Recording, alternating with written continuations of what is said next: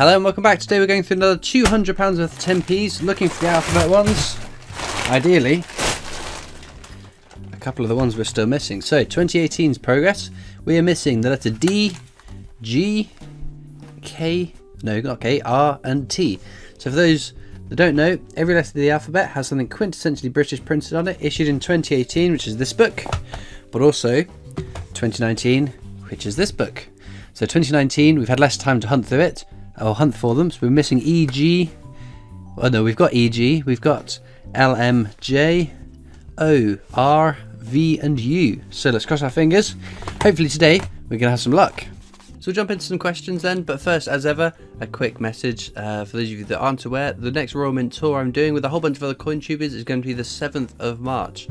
So be sure, if you're planning to get your Strike Your Own, this will be the new dinosaur one. I can't wait to get it myself. And if you want to come and meet me and the other coin tubers, feel free to come down to the Royal Mint and see us. We're on the 1 o'clock tour. We're there quite a bit before, and we'll be there quite a bit afterwards as well to mingle and chat to everyone that comes along. First question comes from Harry Meadlebog. Are you glad that you started your coin collection? Yeah, 100%. I think, well, I've collected coins on and off since I was a kid, but the YouTube channel I'm over the moon with. I mean, I'm knocking on for 41,000 subscribers, which is, in my mind, phenomenal, bonkers, absolutely insane. And I'm so grateful and thankful for everyone that subscribes, watches the videos, likes the videos, comments, all that stuff. It's just amazing, mind-boggling. Gary Baxendale says, do you think as all the recent £2 coins should be able to get in your change and not commemorative only? So it's something I see more and more, people moaning and groaning about coins coming out of the hump, put into circulation. Yeah, I understand why. The more coins that there are to find, the more exciting it is for coin hunters, coin collectors that collect in their change. Do I have a massive problem with it? I really don't. I think it's more important that these things get commemorated. They get coins like the British contribution to research, archaeology with the new dinosaur 50p's, which I would imagine aren't going to circulation. Not that I've seen official statements of it, but I've just heard rumours, and my own personal opinion is they probably won't go into circulation. But it's nice that that's commemorated in some way. You see it with stamps all the time. Stamps that the amount of stamps that come out are unbelievable. And yes, you can use them all postally, but I don't know. I don't have as much of a problem with it. I don't see it as a money grab. I call me naive, but I still see it as commemorating great people, great things about being British. So I don't have an overriding concern about it. Obviously, I believe the more coins there are to hunt for, the more exciting it is. But I'm not going to stand on my podium and bash the Royal Mint for making these designs and then not circulating them. Again, I'm not 100% sure how much that is the Royal Mint's decision, how much is the Treasury's decision, how much is out of the hands of the producers, the Royal Mint of the coins. So I'm not going to bash them. They are the company that effectively creates and maintains this hobby. So anyway, that's my 5 cents about it. But again, I'd love more coins to be in circulation, don't get me wrong. The more the better. Pollyanna11 says, yes please, I'd love to win. Would you rather have fingernails for teeth or teeth for fingernails? Oh goodness.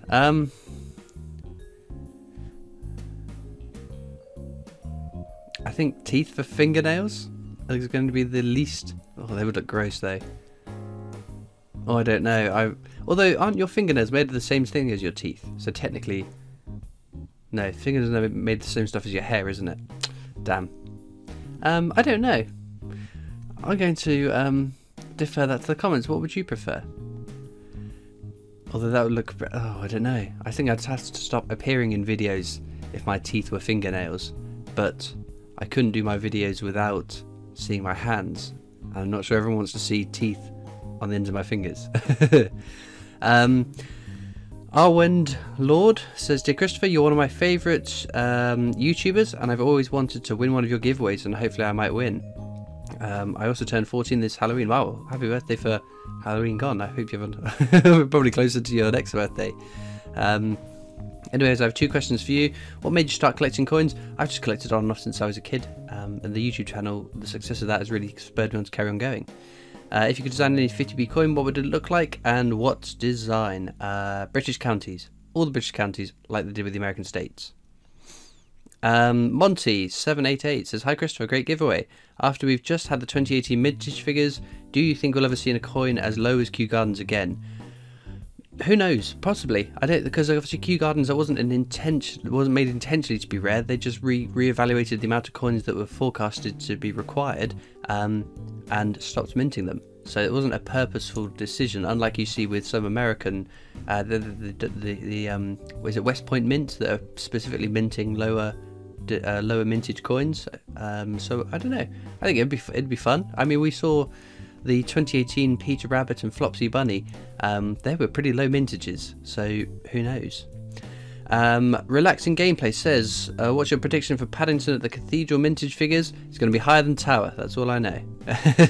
Coin 101 Hope says, "Hi, I just want to say, what's your all-time favourite thing to do on a lazy day?"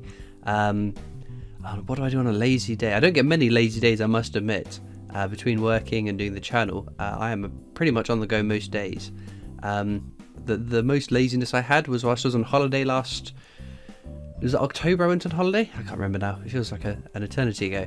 I ate, I drank, and I slept at the beach during the day, and that was a whole week of my life. So that's about the laziest I've been recently. But if I'm at home, I don't know, I'm watching stuff on YouTube, watching Netflix stuff, films, that kind of thing.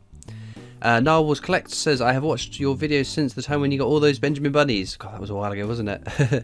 Love your videos and look forward to every day when a new video of yours comes out. I try to watch your live streams when I can. A question for you: what was your first video and how long ago was it? The first coin video I think was a £2 or a 50p hunt, with awful lighting done on the floor. I would get awful. Oh no, it wasn't on the floor. It was on a table, but I was sort of stood up, hunched over doing it, so it really hurt my back doing it. Then I started doing it on the floor. Then I finally decided it was time to record them at a table. But the first videos on my channel were stamp videos. They're still there. They're awful, and I wouldn't recommend watching them. But yeah, no one was making any sort of major videos about stamps, and I still am collecting stamps, so I thought, why not make some videos on it? And no one watched them, no one was interested, and I've stopped doing it. There was about, I don't know, 7 videos that I've edited on my PC that never ever went up. But I think there was a big old break. It was from that was the July, and then the following February or so I put my first coin collecting video up. And here we are, almost 2 years later. Actually, it'll be coming up to 2 years any day now. I don't know the exact date off the top of my head, but coming up to 2 years doing the coin videos is insane. Allotment Digger says, "What's the coin you would love to see going into circulation?" Frankenstein £2, my favourite £2 coin. I would have loved that to go into circulation. Pajama Idiot says, "Hi Christopher, my question is, how many commemorative coins have you found in all your videos together, including the 50p's, £2, 10p's and world coin hunts?" Oh, endless. Well, knocking on for 1,000 Benjamin bunnies alone. Well, it would be over 1,000 Benjamin bunnies, because the counters that I had on my book 2 of the 50p's, that was almost at 1,000 itself, and before that, I would imagine that would take it well over 1,000. But I couldn't tell you off the top of my head the exact amount of coins. I don't even know the exact amount of coins I've looked through, let alone how many commemorative ones I found, and I don't keep them all, and the vast majority of them do go back to the bank, back in circulation.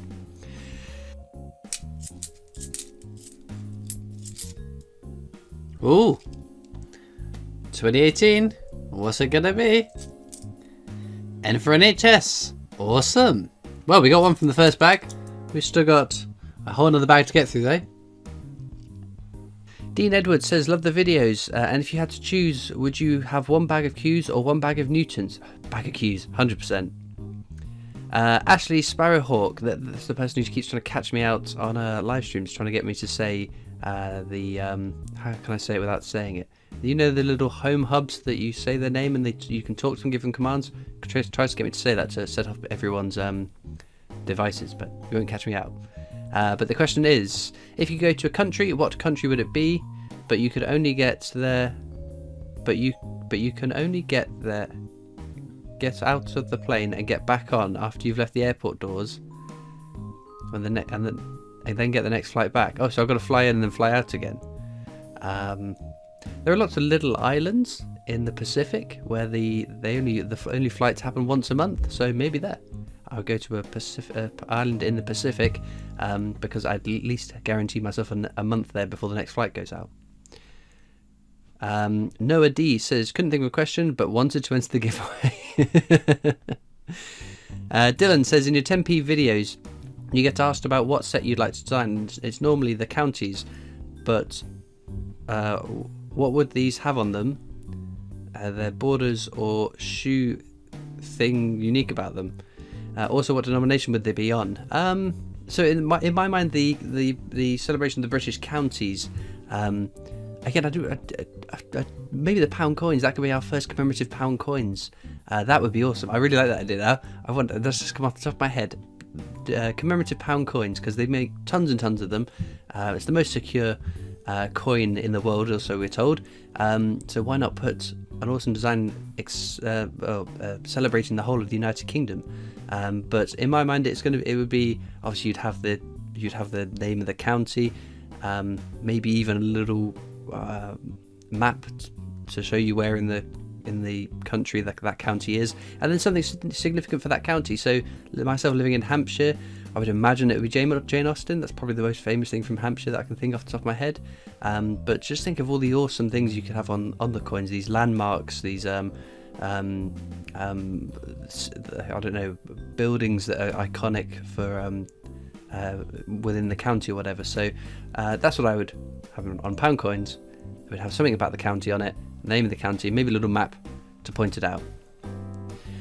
Keen Collect says, how many coins do you have in your question? Roughly. In my collection, in excess of 5,000. Well over 5,000 now. That's how many are on my new Mister, and that doesn't log the majority of my UK coins, which I haven't logged for a long time on my new Mister yet.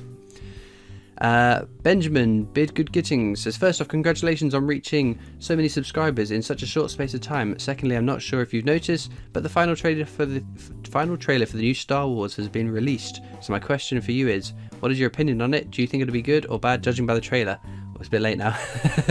That's the I'm working through old Q&A questions from older giveaways. So in terms of The Rise of Skywalker, I was really excited for it. I couldn't wait for it, and I thoroughly enjoyed every last moment of it. There wasn't a moment where I wasn't sat there in awe with my jaw hanging open, or I wasn't like on the edge of my seat, or maybe at times also getting a bit emotional with some of the characters and some of the scenes. Oh, it was amazing. I loved it. I absolutely loved it.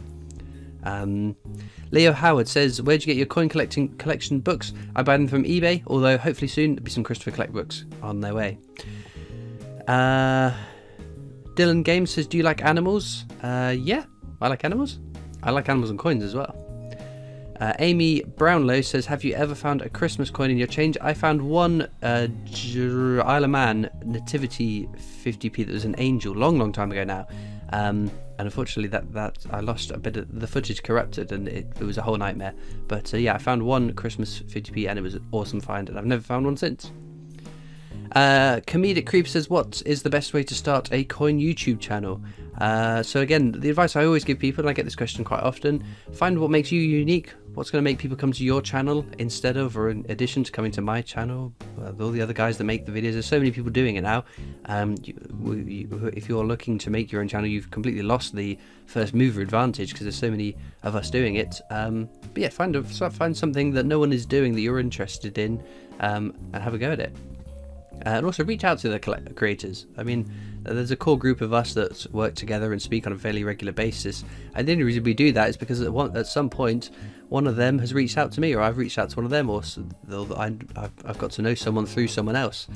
So it's a nice little community. Obviously, if you don't want to harass people with requests, if I turn on my phone tomorrow morning and I've got 100 messages from someone begging to do a video, it's probably not going to go down well. But yeah, that's the way I would recommend doing it. Reach out within the community and just keep at it. You don't, again, if you're thinking about doing it, if you're running a social media channel, whatever, don't get too tied into the views, the likes, the comments, the with consistency, hard work, and putting out great videos, those subscribers will come, those views will come, the likes will come.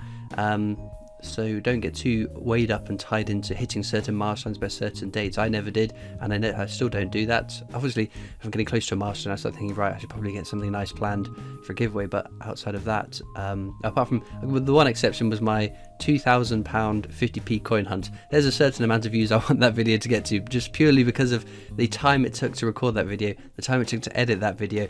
I want to see that one doing well. So yeah, but again, if that absolutely bombed, oh well. Next question comes from McAvitt. Your way. Your subs will keep going up and up because this is a very interesting channel. Thank you. And you're a likeable chap. I don't collect coins personally, but enjoy watching you go through them. I have to say I don't really care for coloured coins. I'd rather see them as metal, so I won't enter for the giveaway. If I get drawn out of the hat, please draw it again for someone that would really like the coins. Oh, well, that's very kind of you. Very kind words, so thank you for that. But in terms of coloured coins, I think I've had a few. Obviously, some of the silver proofs have had colour on them, and the dinosaur bunks and silver have the base metal and the coloured. So it's gonna be interesting comparing and contrasting those ones when I get them. More to tell you on that video when they haven't arrived yet. So unfortunately, I'm not on the Royal Mint's priority mailing list. We'll do a couple more questions. Michael Mosley says, "Hi Christopher, I'm now 3 years into coin collecting, and I've been getting more inspiration from you and your videos. I have only one question: how did you come into coins on YouTube?"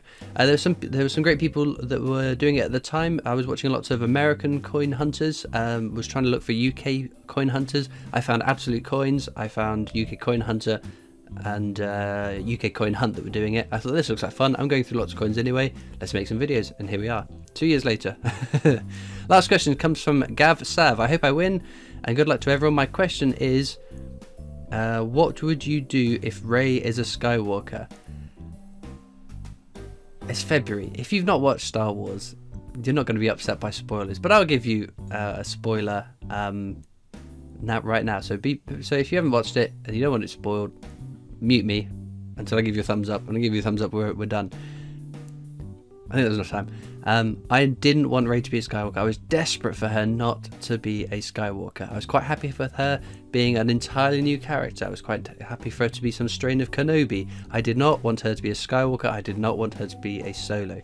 Her turning out to be a Palpatine blew my mind. I couldn't believe it. I was absolutely shocked to the core with it, and I thought that was amazing. I didn't want her to be part of the whole Skywalker clan, but her being a Palpatine I think was really, really good. I really liked it. So yeah, that's my answer on that one. So spoiler over. And with that, I think we'll get back to the coins. Well, there we go, our finds for today. 2 jerseys, which is kind of neat, and 1 letter N. Well, these letters are so elusive. Even finding one is a success in my books. Well, it's not a new one for the book, but we'll carry on hunting for the last few that we need, especially the 4 we need for 2018. That would be awesome to tick them off finally. But as ever, all that leaves me to do is thank you so much for watching. I hope you've enjoyed, and I'll see you next time for more coins. Bye!